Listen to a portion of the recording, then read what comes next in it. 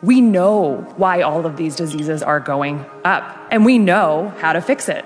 There is massive change happening in the media today, with so much information finally breaking through to the mainstream. The current state of America's national health is not good. Even though America's healthcare system spent $4.5 trillion in 2022, those who seriously question the current orthodoxy are generally ridiculed, vilified, and canceled. Literally 74% of Americans are either overweight or obese. 50% of American adults have either type 2 diabetes or are pre-diabetic, which is insane.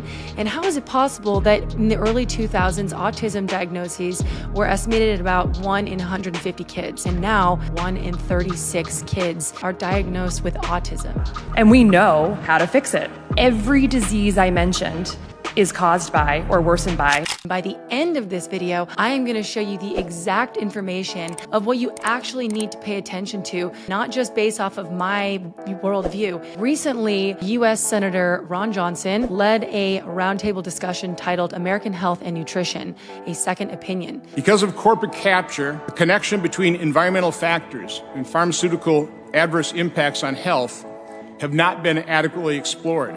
What this did was it gave people who are kind of like behind the scenes, really, really reputable people, many from Harvard even, people who might support lifestyle changes as a way to help chronic disease, people who might support a carnivore diet that just they really can't get a voice out there because it goes against the grain, finally had a space to speak what they're seeing. This roundtable was a collection of these people and solutions that they believe will solve these problems. It's not that complicated. So let's talk about solutions here, what these guys talked about. Again, all of this simplified. I'm going to take all of this and super simplify everything. Really, when we get down to every single thing that these people talked about, there's a very simple solution. The main area of concern is called metabolic dysfunction. While it sounds grim, there is very good news. Every disease I mentioned is caused by or worsened by metabolic dysfunction. Metabolic dysfunction is at the core of every single one of these presenters' solution for this massive problem. So the first person that I want to bring up is Cali Means. Cali was a consultant for big food and big pharma companies. He's been known as the Coca-Cola whistleblower. Our processed food industry was created by the cigarette industry. They moved these addiction specialists, world-leading addiction specialists, to the food department by the thousands. And those scientists creating this food to be palatable and to be addictive. It's not that complicated. He basically touts that metabolic dysfunction is the central issue for why so many people are unhealthy these days. If you get outside the corporate controlled media that's totally bought off by pharma, we're all gravitating to information to be healthier and to get our kids healthier. I mean, the most popular podcasts, from Joe Rogan on down, are essentially chronic disease, metabolic health podcasts. Going on to the next guest was Dr. Chris Palmer. He is a Harvard-trained psychiatrist, a researcher, and he explores groundbreaking connection between the metabolic health and mental illness to back that the keto diet can reverse schizophrenia rather than just relying on pills. When we have metabolic dysfunction, it can drive numerous chronic diseases, which is a paradigm shift in the medical field. The human brain is an organ too, and when brain metabolism is impaired, it can cause symptoms that we call mental illness. There is no doubt food plays a key role. Nutritious foods support metabolism, while ultra-processed options can disrupt it. The third person would be Dr. Casey Means, a medical doctor. When she was training as a surgeon, she saw how many broken and exploitative the healthcare system is and left to focus on how to keep people out of the operating room rather than operating on them. In medical school, I did not learn that for each additional serving of ultra-processed food we eat, early mortality increases by 18%. This now makes up 67% of the foods our kids are eating. I took 0 nutrition courses in medical school. I didn't learn that 82% of independently funded studies show harm from processed food, while 93% of industry-sponsored studies reflect no harm. So this is a real issue, and it seems to be driven in large part by metabolic disease. Moving forward to Michaela Fuller. She's actually Jordan Peterson's daughter, and she completely cured all of her chronic disease with the carnivore diet after having a hip replacement, getting on all of these medications for her entire life, like over 13 or something like that. At 14, I was diagnosed with idiopathic hypersomnia. My hip and ankle were replaced when I was 17. Eating only meat put my symptoms into remission again in 6 weeks. The problem is, most people don't know that what they're consuming is making them sick. They know junk food is bad, but they don't realize it's causing chronic disease.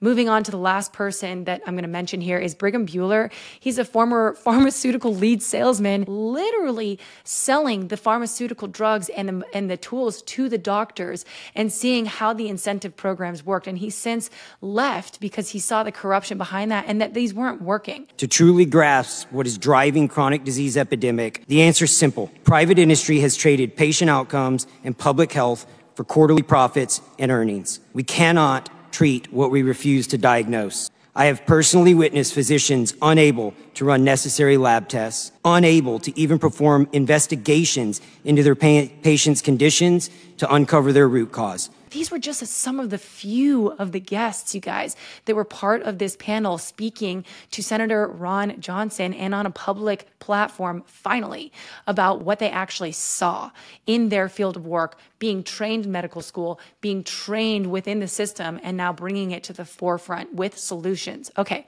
so let's talk about solutions here, what these guys talked about. Really, when we get down to every single thing that these people talked about, the main area of concern is called metabolic dysfunction. Now, what is metabolic dysfunction? Metabolic dysfunction is a fundamental distortion of our cellular biology. It stops our cells from making energy appropriately. Metabolic dysfunction refers to a group of conditions where normal metabolic processes in the body are disrupted, typically resulting from a poor regulation of blood sugar, insulin, and lipids. These disruptions increase in the risk of chronic diseases such as type 2 diabetes, cardiovascular disease, fatty liver disease, and obesity.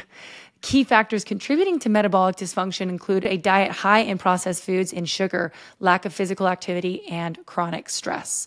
Summarizing all of that, metabolic dysfunction is at the core of every single one of these presenters' solution, solving chronic disease, autoimmune issues, cancer, diabetes, obesity, anxiety, depression. The list goes on and on and on. And again, the simple solution is paying attention to metabolic dysfunction.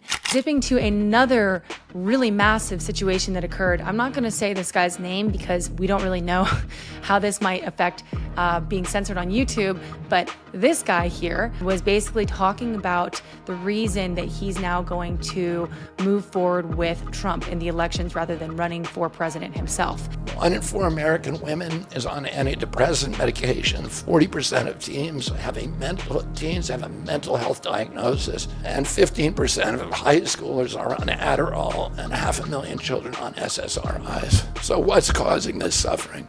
First and the worst is ultra-processed foods. These foods consist primarily of processed sugar, ultra-processed grains, and seed oils. Humans aren't biologically adapted to eat them. When he gave this speech, I literally went off on social media when this happened because I could not believe that the things he was discussing finally made it to such a mainstream platform. And a lot of what he was discussing was our food system and how our food system has been captured by basically large corporations who are there to ultimately generate profit. The same mitochondrial disorder that causes diabetes is also causing the epidemic of Alzheimer's in this country. No other country has anything like this. These were people who had immune system collapse, who had mitochondrial dysfunction. And a food system should be based in fundamental health, not in profit, obviously. And so what this man was saying on stage basically was a mic drop because he was talking about the actual core of the problem with so many people out there that are struggling with real issues with mental health, physical health, obesity, people who are spending thousands of dollars, their entire income on medications.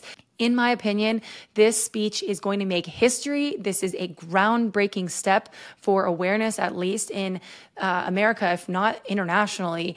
And it is kind of shattering this this facade and pulling back this curtain that we've had for so long about the reality and why so many people in America are so sick and unhappy. I know that most of what I discuss when it comes to food and a lot of what I discuss on my channel is regarding the carnivore diet. This is so much bigger than just a carnivore diet. Going back to what the problems are, we know that there is a massive influx of type 2 diabetes that's been going on. Today, 1 out of every 3 children who walk through his office door is diabetic or pre-diabetic.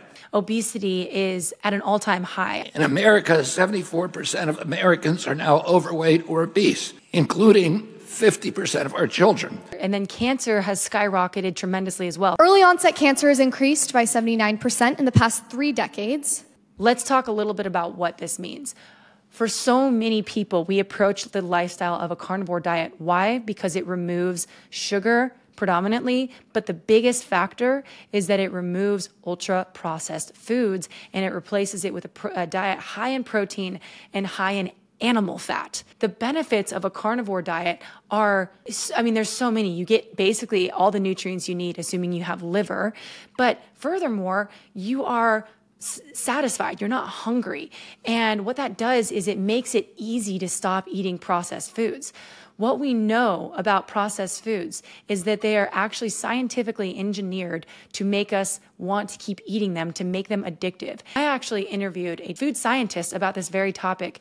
We can watch that video here if we want to, but he actually explains exactly how they do it and that this is a real thing, that they make the food so good that they know we can't stop eating it. So again, the carnivore diet is useful because when you have a high fat diet and a high protein diet, it makes it so that your satiety hormones are much greater and your hunger hormones drop down and you don't need to eat the processed foods. And then what inevitably happens with people when they go on these carnivore diets is their chronic illness goes away, their autoimmune issues go away, they lose weight, they have far more energy, and their body starts running off of ketones rather than running off of processed sugars.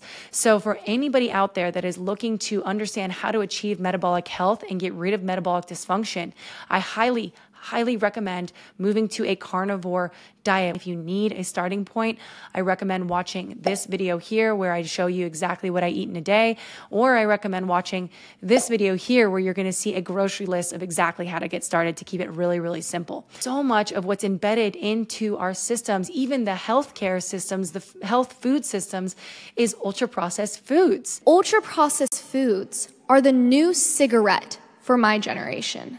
This is to generate profit.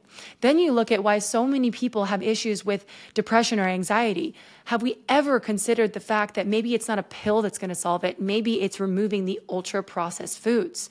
And again, one of the reasons why people who go into the carnivore diet have so much success is because they have the ability to remove processed foods and they don't slip up because they're full. That said, you can find success with metabolic health through a vegan lifestyle or a plant lifestyle too. It can be done. It's a little bit more challenging because you have to measure things and all that, but it can be done. You know, for me, I completely healed all of these issues: anxiety, depression, binge eating disorder, anorexia, all of it, you know, with simply changing the food I eat, which made me metabolically healthy, and it actually restored my cells' ability to generate energy through ketones and through my body's own fat, basically. And it gave my brain the fuel it needed to be healthy and no longer need antidepressants, anti-anxiety. Times are changing dramatically in a way that we've never seen before. Get rid of ultra-processed foods, eat foods with just one ingredient. That is going to make us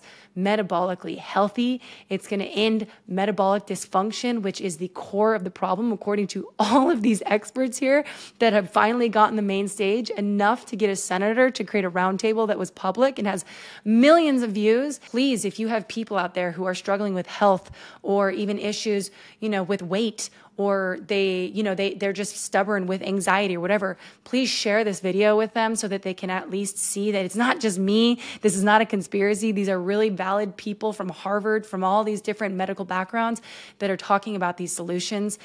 And if you like this, please like it. If you are into this kind of stuff, I talk about all things: human optimization, exploration, life hacks, and go ahead and subscribe. And as always, let me know your thoughts in the comments below. I am so interested to hear what you have to say about all this. All right, guys, I so appreciate it. I'm so excited about this. This is such a good thing. Vote with your dollar, with your money. Get single foods to eat. All right, guys, I'll see you on the next one. See ya.